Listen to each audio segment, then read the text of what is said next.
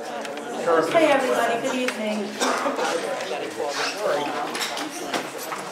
We're all here. I'd like to welcome you to the special town board meeting, joint town board meeting of the town of Rhinebeck and the town of Clinton.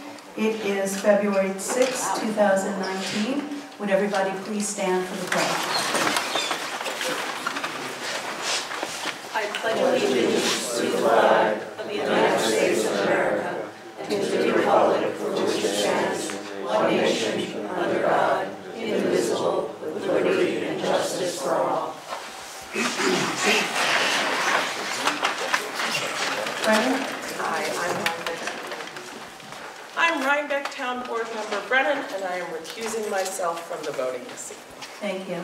I just want to introduce everybody here. We have Supervisor Ray Overley. We have Councilperson Dean Michael. We have Councilperson Nancy Cunningham. We have Councilperson Mike Whitten. And we have Councilperson Elliot Werner from Clinton. In Rhinebeck, I think you know the players, my Deputy Supervisor Alan Scher, Ed Roberts, and Chauncey Walker, and Brennan, because she's being considered, has recused herself from the whole process. I'm going to open this with inviting our candidates up to speak to us, not to exceed 3 minutes. We have interviewed everybody. Robbie Long was a late comer. He was away and put his name in the hat on Monday. We were not able to meet the required special meeting notice. We didn't have all of our council people available and so could not do a public meeting. But Chauncey and I and Michael Whitten met with Michael, and the rest were instructed to reach out and do it on their own. Robbie's resume and cover letter has been posted on our website since we received it on Monday. So after that, I'm anticipating nominating all of the names forward, and I will ask for a second, and then we will do an open vote, a roll call vote, as we do when we're voting a local law. I believe that the public needs to see how each of us vote, so we will do that. Then once we have a candidate with the majority, not a plurality, but a majority, over 50%, we will swear that person in and say goodbye and come back tomorrow. So thank you all for coming. I'd like to invite Rob Long up to speak. If you can go there and please address the boards.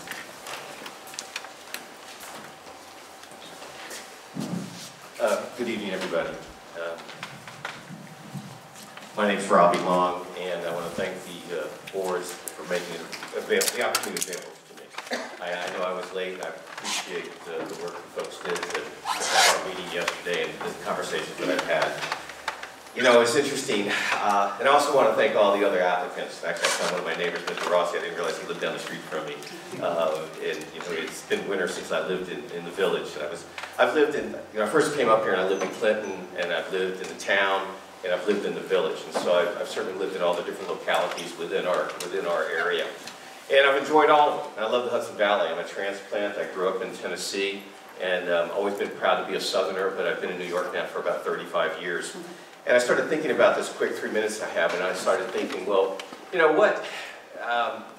For some reason, this first thing that came to my mind was that when I'm from a large family, not that large, 6 kids, and one of the early stories of my family, I'm the last, and all of a sudden, I'm upstairs, I'm crying, and my mother is going, don't worry about it. My sister, don't worry about it, don't worry about it. Finally, she goes upstairs, and I'm hanging out of the crib backwards with my head inside the crib, and I'm, you know, close to, you know, strangling myself. And so why do I tell this story? It's because early on, you know, I've learned what it takes to really get things done. And that's really what it amounts to. And so, you know, and I've been doing for a long time. I've been an entrepreneur. I've financed a number of healthcare companies. I've worked on boards of directors. I've volunteered here locally, either at the church or even with the town. I mean, with the town tax grievance board. So I've done a number of items like that, and I always get involved. I'm very involved with my AA group here in town. And so I tell you all this because, you know, I haven't had a lot of governmental experience, but I have had these experiences, and I know how to reach out and I know how to really work with people, and that's really the main things that I want to convey. And like all the other, applicants, which are all a great group, and I think we should be proud that we have such a group. And so, so last of that, it's interesting. I went to a liberal arts college down south, and our motto was really the honor code, and that was really what drove the whole school. And so I like to live my life by that. The last thing I would like to say is that, I like to live by the few truths that, I like to say what I mean and mean what I say. And so I really want to thank everyone tonight, and I appreciate your time, and thank you so much. Thank you, Bob. Evelyn Barton, come on up. Yeah.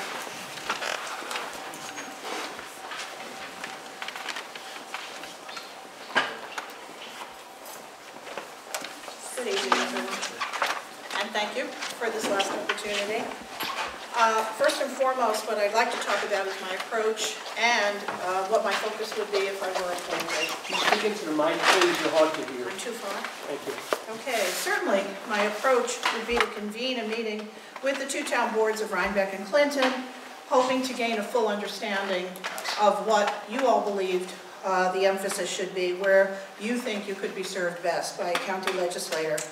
And despite the differences in the personality and the makeup of the two towns, I do believe there's more that crosses over than separates the towns. And I would hope to keep this dialogue going throughout. But beyond this, I would place my focus on issues and efforts that affect the county overall. And certainly these are ones that also affect Rhinebeck and Clinton. And those would namely be taxes and TICs and technology. A little alliteration for your enjoyment. Taxes. How might we find some relief in this very expensive county that we live in? Ticks. How might we do a better job combating tick-borne illnesses and diseases here in Tick Central Dutchess? And technology. How might we better promote and incentivize more forward-thinking green methodologies? And in addition, how might we get better cell phone coverage in our area? I recently said to a friend, I fear to work in my garden because I'm afraid of Lyme, and I fear to walk along my road because if I fell down and had to dial 911, likely I could not get a call out. And that does frighten me. To remind you of my qualifications and my accomplishments, I'm currently a part-time teacher at Marist College. As such, I have a great deal of time to devote to this position. And though relatively dormant these days, for many years I've also been a locally based small business owner. I was even a former shopkeeper in Rhinebeck Village, which is another way of saying I understand how to work hard, I understand how to be productive, and I understand how to communicate effectively with a great variety of people. Even before living in Rhinebeck, as a fellow resident of Northern Dutchess County in the town of Milan, I was politically active and involved as a core election team member in a number of political campaigns, as a member of a number of town committees and groups and teams, and as a regular attendee of the various town board meetings, sharing my voice when I thought I had something constructive to contribute. Some of the accomplishments I'm most proud of are chairing the town of Milan's former communications committee, serving as the editor-in-chief on this committee's quarterly newsletter, and volunteering on the town's rescue squad for 6 years. In closing, if I may please propose myself and why me, I certainly think someone intelligent and capable should be selected, someone with a solid track record of hard work, someone with ample time to promote to the position, someone who knows how to dig in shoulder to shoulder with all types of people and produce results, someone with a lifelong belief in core democratic values, which to me are transparency, and the conviction that the greater good supersedes the agenda of any individual. I trust in all these areas you'll find me qualified. But again, and even more so, I believe someone with a clear focus should be your choice. Again, my focus would be taxes, TICs, and technology. Thank you. Thank you.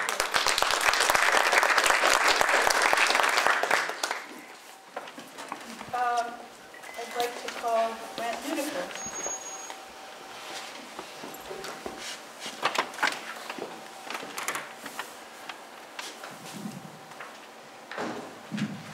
Hi, I'm Brand Nuneker. If you don't know me, I live in the village with my wife and 2 kids who are in the Rhinebeck Public Schools.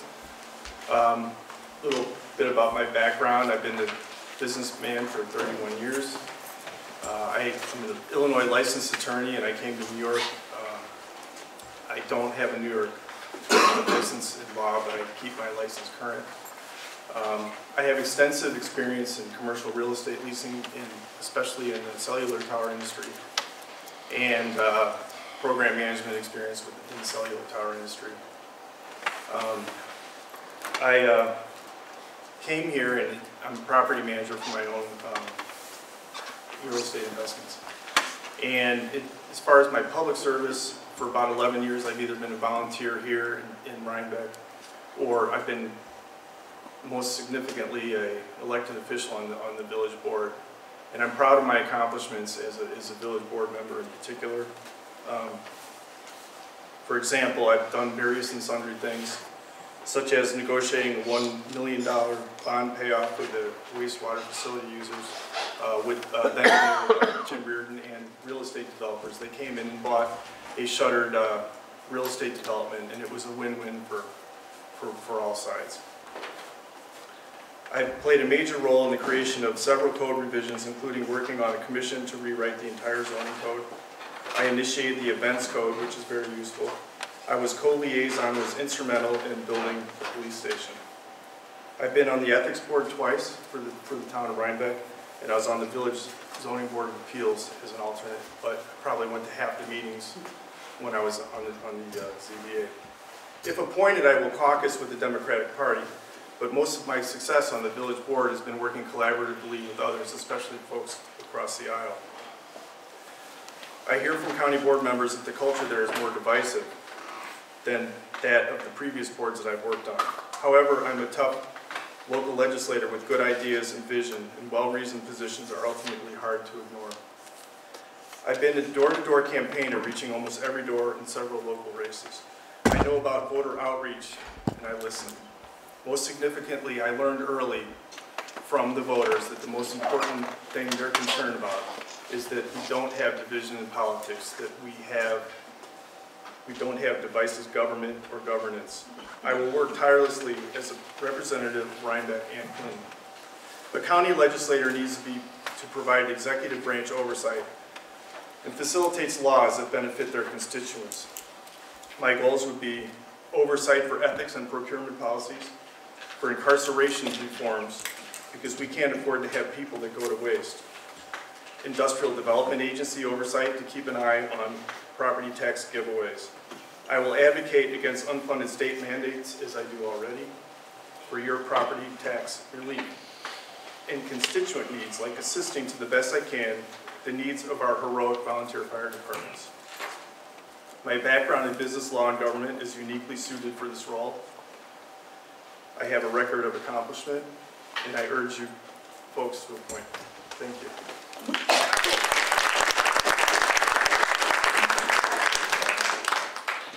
If anyone's wondering about my methodology for calling people forward, I divided everybody, all the women came first alphabetically, so I divided the men and women and ranked them alphabetically, then shuffled them together.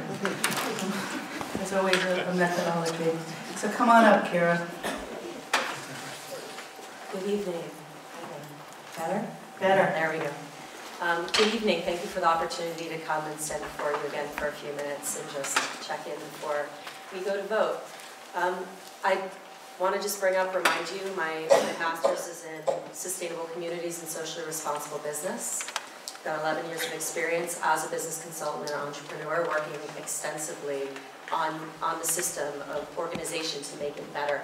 I feel that that's really what I have to bring to the table, is the ability to look at the system of this county and see maybe where there's some places that aren't quite working, where the budgets may be putting money in, where it could be better spent in other ways. I feel that the two things that are the most important to me are transparency and fairness. The fairness you'll see in my devotion to both the environment and to social justice.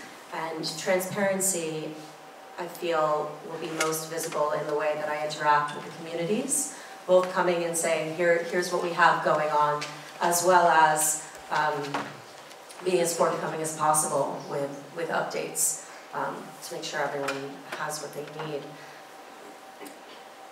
I really, I think from my heart just feel like I want the best person possible to be in this role. And I know that every one of us who's standing up here and talking to you right now support that to be the case. So thank you. Whatever your vote is will be exactly what it needs to be. Thank you.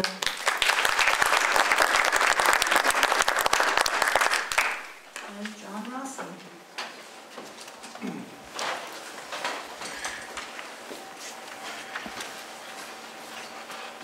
Okay. Good. Members of the board, it's a pleasure to be with you again this evening. Thank you for having all of us. I want to start tonight actually with a call out and a thank you to the folks from Panda, because the folks from Panda did an exceptional job last week getting the videos up online very quickly, and because they got them up online very quickly, many of our constituents were able to see the interviews of all the candidates. Because so many of the constituents got to see the interviews, I was able to have more feedback. And that's how I want to fill my couple of minutes with you this evening. So I literally want to share with you some of the feedback that I got on my performance from last week, good and bad. Because, and I hope it's obvious why I want to do this, that's our job. That's very simply the job of everyone in public service, everyone here tonight and everyone vying for this position, listening to your constituents. So, here's some of the things that I heard over the phone or in conversation, both from friends and family. Did you know the questions in advance? No, I did not know the questions in advance. I was advised to be here at 1:30. I sat down and I heard the questions for the first time, which was perfectly fine because everybody here, everyone who's in government, in public service, knows that you have to be prepared for things that are unexpected. You have to be prepared to be spontaneous. When I was on the Board of Education, one of the most unexpected events that we ever had was a child coming into one of our grammar schools with a pistol. It was a toy pistol, but we didn't know that at the time. Obviously in the village, things happen, water main breaks, a tree falls onto a power line, so you've got to be prepared to deal with things that are unexpected. You campaigned in many different locations for a lot of different candidates, but you didn't discuss all of them. That's true, but it's because there's a lot of locations, a lot of different towns and villages, but absolutely the single best way to prepare for this job or any job in public service. Be on the doorstep. When you're on the doorstep campaigning, yeah, you're out there and obviously you're there to secure votes, but you're also learning. And do think about it, you are in the person's comfort zone. You're at their doorstep, and there's no substitute. Nobody, it is absolutely the best thing that anyone in public service can be doing for any position that they pursue. You've been in 5 different races. You won 4, you lost 1. But you spent an awful lot of time talking about the race that you lost. Why? That's a good question. Why did I do that? I'd like to say it's because I don't think that being humble is weak. I don't think that having some humility is weak. I actually think it's being strong. And I was hoping to convey that to the board. I didn't mean to overtalk a race that I lost that happens to be the very seat that I'm pursuing here, but that's the reality, and I wasn't afraid to own up to that. And I think that that's all my questions with one last one. Now this one hurts, okay? Dad, what's with that really short haircut? Sad face emoji. Thank you.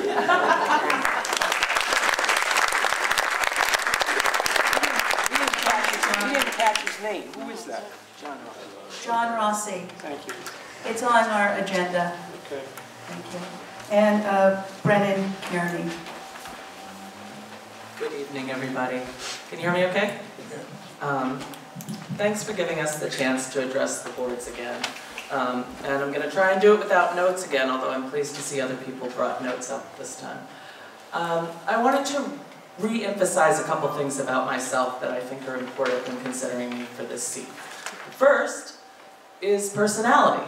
We're not having a personality contest here. I don't think I'd win if we did, but I have a good working relationship with my fellow board members, and I would hope to continue that. I'm a team player, I'm a consensus builder, And I think that those are going to be very important for whoever has this spot, both as a caucus member and a legislative member in general. I'm also really friendly, and what I found serving on the board is that I think that's made me very approachable for residents and for staff members here at Town Hall. People have felt comfortable coming and talking with me about problems, about questions, about ideas, and I hope I would bring that strength as a resident liaison and a liaison to these two boards at the legislative level. I have many, many years of building, planning, and zoning experience. So I'm just going to talk about a couple things. You heard this a little bit last time, but things that I worked on this board. I campaigned promising to offer assistance in restructuring or taking a closer look at our zoning department, which was having difficulties. And I was able immediately with the board and the supervisor to restructure that department and to hire a full-time zoning administrator, which has been an enormous success for us here at Town Hall. I think we're offering better customer service to our residents. The process is faster, clearer, and we are also doing code enforcement, which was something we did not have the time to devote to. So that's happening, and that's very exciting for us here at Town Hall. A little bit after that, the board and the supervisor and I also had the opportunity to create another full-time position. We made our building secretary full-time with benefits. And that's important to me for a couple of reasons that I want to emphasize. One, it's in line with my values. Good jobs with benefits, full-time, when finances permit. We in Rhinebeck have a fund balance, so we're lucky to have some of the tools to make that happen. Number two, it stops attrition in Town Hall, because we've lost over the years great part-timers who leave for a full-time job somewhere else. And I can't tell you how important our staff at Town Hall is. I'm sure the Clinton board knows the same thing. I know our board feels that way. When we lose people, it weakens our ability to serve the public. So hopefully we've got our building department secretary for a long time. Okay, thank you. Thank you.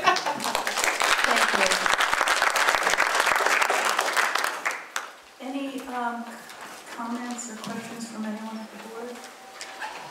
Hearing none, I'd like to make a motion to bring forth Robert Long, Evelyn Barton, Brent Nuneker, Kara Bonanza, John Rossi, and Brennan Carney for consideration of the vote, to vote on who will be our legislator. May I have a second? Thank you, Alan. Is there any discussion? So we're voting on all 6 at one time? No, I am going to call roll call, and you're going... No. I meant all 6 candidates were voting. I'm going to tell you. Oh. We are going through the roll call. I'm going to call your name, Yeah. and you are going to publicly state who you're voting for. Yeah, one of the 6. One of the 6. Any That's one, all only one. Yeah. And I'm doing it in alphabetical order, starting with Clinton, Councilperson Nancy Cunningham. I cast a vote for John Rossi. Thank you. Dean Michael. John Rossi. Thank you. Ray Oberly.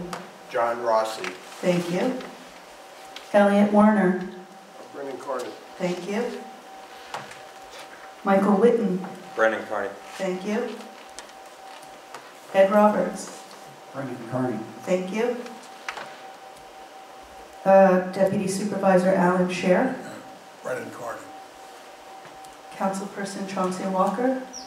Brennan Carney. And I vote for Brennan Carney. Vote total, clerk? Brennan wins. Well done. The votes are weighted. We have 12.74, and I believe Clinton has 7.2. Everybody, thank you so much for coming forward for consideration. I hope that those of you who aren't currently serving will consider serving in the town of Rhinebeck. We need people on our statutory boards, on our Conservation Advisory Board. We're going to need a candidate to replace Brennan on the town board. We need people to serve on our zoning board of appeals.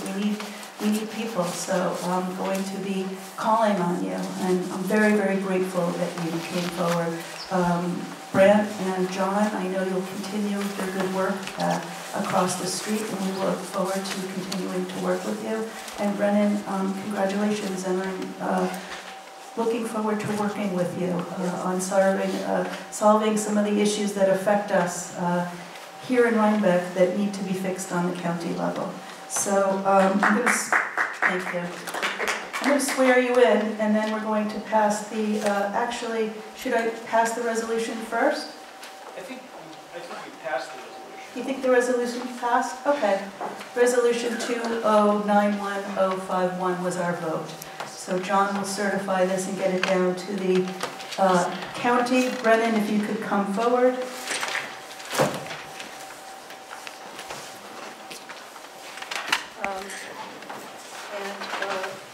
Repeat after me.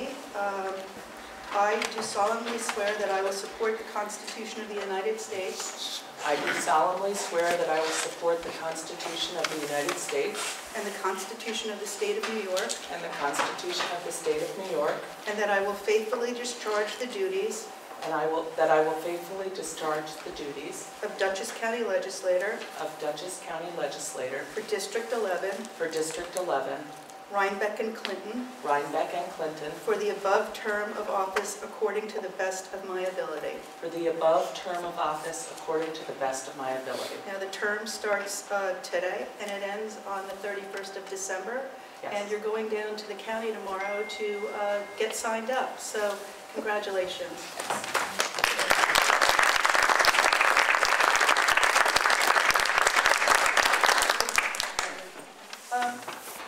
Everybody, thank you so much. It was Challenging to have this thrown at us, and I hope you're all as excited as we are to move on positively with new representation in the county. So, does anybody want to say anything? Clinton, thank you for coming.